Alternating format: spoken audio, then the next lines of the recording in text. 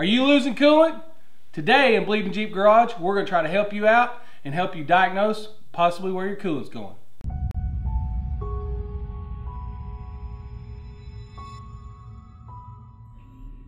Today we're working on a 2006 Jeep Commander that's losing coolant. It's not leaking on the floor, so what are we going to do? We're going to try out a radiator pressure tester and see why it's leaking, and hopefully we can figure that out. There's several different types of pressure testers. This is just one of the many that are out there on the market. There's your little instruction manuals. On this particular one, there's a screw adapter. So if your radiator cap screws onto a pressure tank, you have that. We have your traditional, I call it American, radiator cap, and then these are both imports. We're going to fit like a Toyota and a Honda. This is the way this kit's made. And the way this works is we put this on the radiator, and this guy right here pumps up. We pump it up, and there's the gauge. Your average radiator cap's only going to reach 16 pounds. So we're going to go up to that 15 to 16 pound right there, and that's where we're going to stop, because that's where this car more than likely is leaking coolant, and we're going to try to diagnose at that time where it's leaking when it gets to pressure. So the first thing you want to do is locate your radiator cap or your pressure tank. In some cases there's a pressure tank over here, and like I said, you just need to diagnose which cap is your pressurized cap. In this case it's here.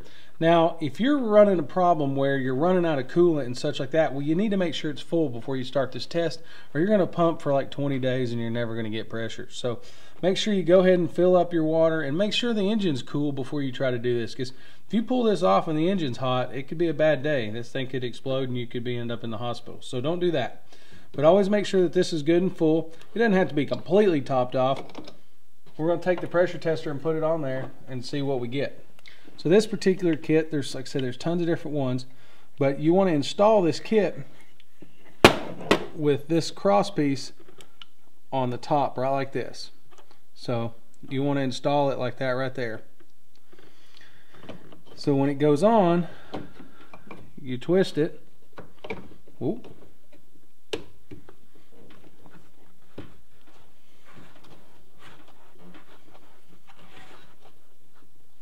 And then when you pop this, it locks in.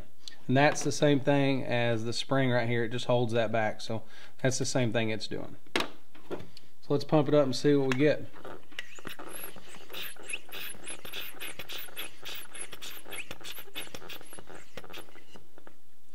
So traditionally you'd sit here and watch and see how this is going. If it starts to go down, you could see it dropping right there. You hear it dripping on the floor? It's peeing on the floor right now, guys. Let's go look and see where it's dripping out.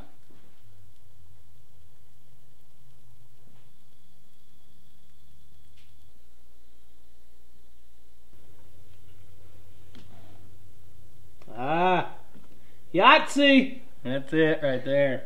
Found it. Holy cow, it's leaking a lot.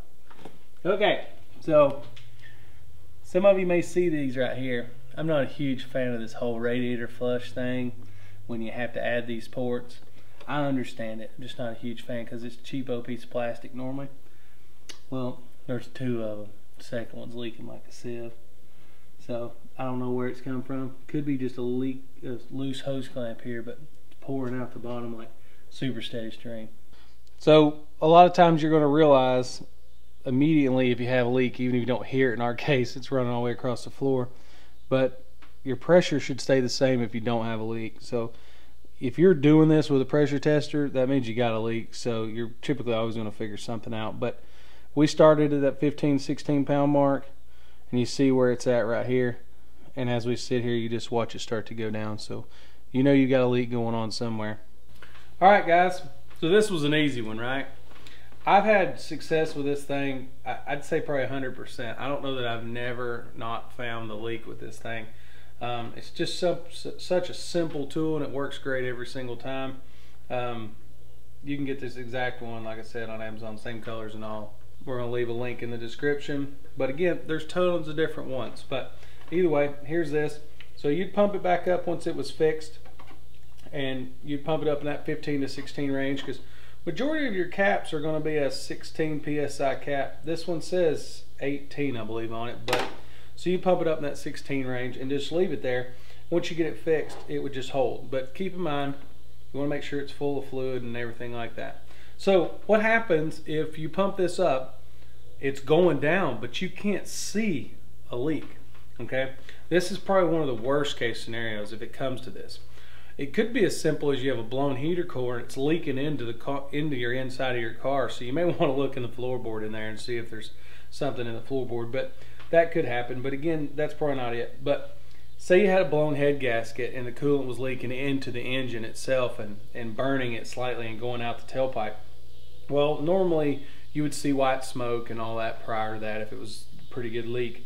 But if that was the case, there could literally be pumping water into your engine right then. So say it was another thing, like you had an oil and water cooler, or your intake gasket had blown and water was going into the oil system. Well, then you'd have contaminated oil. So if you were to pull off your cap right here, and this is a funky cap, pull off this cap, you a lot of times will have a white milky residue right there, because moisture as it gets hot is going to go up. So the bottom of this cap, instead of being black, would be white. That would be your first little test symptom there. And then again, pulling the dipstick tube and seeing if your oil was white and all that, that would be catastrophic. You would never want to see that, but it does happen. So same with your engine. If it was pumping into the cylinders and you couldn't diagnose it was coming out the tailpipe or something, if it was easy enough, you could pull your spark plugs, and if there was coolant going into the spark plugs, traditionally one of those spark plugs, believe it or not, it's going to change color. And if you have a green coolant, normally the spark plug will have a green tinge on the end of it, which is kind of funny that it even works that simple. But you'll notice one's a little different. So that would be catastrophic failure. You would never hope for that.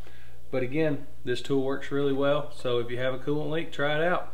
Remember, if you like this video, there's plenty more on the channel here. So subscribe, hit the blue bell, comment below if you have any other awesome tools that we need to try out or tricks up your sleeve. And if you're a real big fan, go to Patreon, guys. Have a good day.